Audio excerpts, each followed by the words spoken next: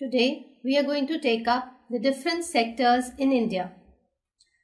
As when we were talking about the nature of Indian economy, we had discussed about that how Indian economy is being divided into sectors. Let us take this up once again and with the help of an easy example. Suppose we'll talk about India, but let's take an example of Reliance Industries.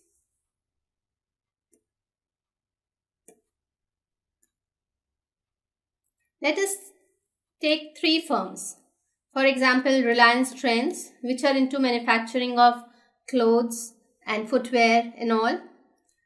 Reliance Energy, which are in the production of electricity. And Reliance Communications.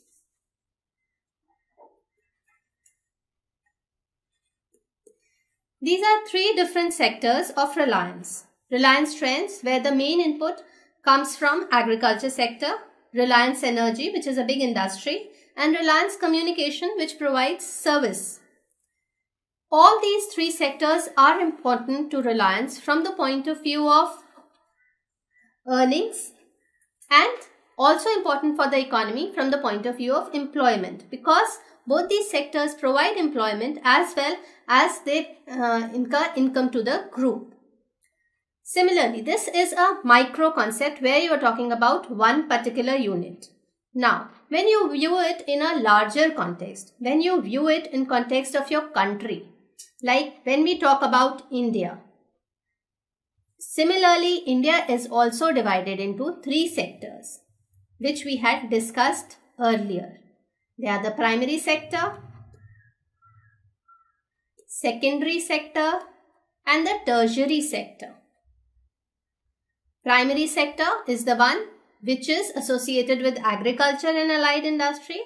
Secondary sector is the one which is associated with industry.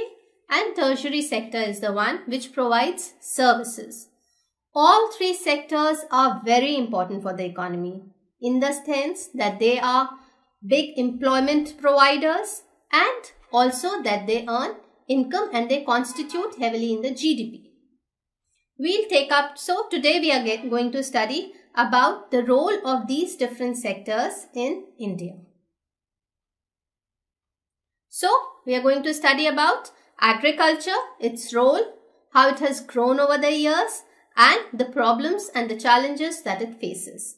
Similarly, we'll take up the role, growth and problems of the industrial sector and the service sector.